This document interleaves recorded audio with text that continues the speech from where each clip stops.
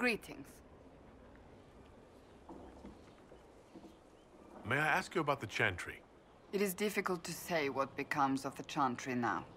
They have no Templars, no leadership, and no one left who is worthy of succeeding the Divine. It has fallen apart when everyone needs it the most. I ache to think what this will mean in the days to come. Do you really believe the Chantry is worth preserving? I do. Though I understand how someone born outside of human society might think otherwise. Cast the Chantry aside and new problems replace old ones. We will have learned nothing from history. The people need stability, and the Chantry needs a new purpose. Andraste had a dream for us. It can still be achieved. So what should that new purpose be?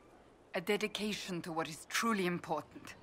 Instead of building cathedrals and sewing gowns for the Divine, the Chantry used to spend its coin feeding the poor. If we are to spread the Maker's word across the world, we must do so with open hearts and open hands. That sounds rather idealistic of you. Does it? I do not think it's so unachievable. The Chantry has many good, honest people. They just need direction and inspiration. They need to be freed from centuries of adherence to tradition and ceremony.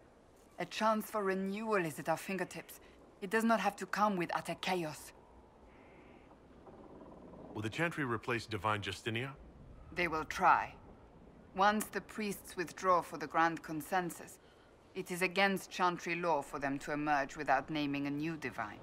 Sometimes it takes days, or weeks, or even months. The problem now is that no clear successor to Justinia exists. All worthy clerics died with her at the Conclave. So what happens if they can't agree on someone?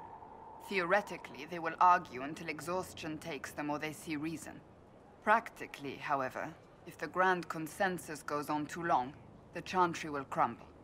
Any cleric with ambition but little sense will see this as her one chance, and plenty of such clerics exist.